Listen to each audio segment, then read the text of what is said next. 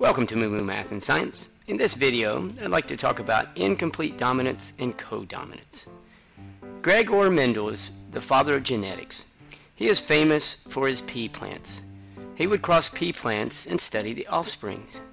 The traits he studied had two alleles, and one would mask the other trait. However, life does not always act this way. Sometimes you get a mixing of traits, or both traits appear.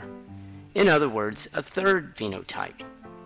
In this video, I'd like to talk about the difference between incomplete dominance and codominance.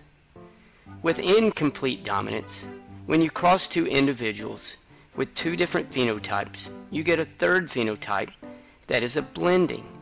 You end up with something that is in between. Think of mixing paints. If you mix red and white, you get an in-between color, which is pink. Blue and yellow is green, again in between. Here are some real-life examples. The snapdragon is a mix between a white and red flower, and you get an in-between color, which is pink, an example of incomplete dominance. This hen is the offspring of a white and black parent, and you get this in-between color, which is kind of gray and kind of blue. With codominance, both traits appear. Remember, co means together, like cooperate, which means working together. One common example involves a white and brown cow, and you get a spotted cow, which is both white and brown. A speckled chicken is an example of codominance.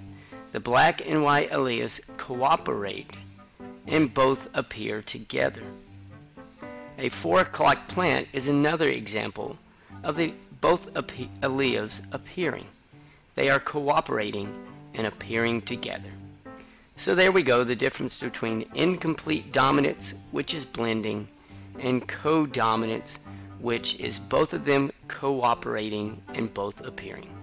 Thanks for watching, and Moo Moo Math uploads a new math and science video every day. Please subscribe and share.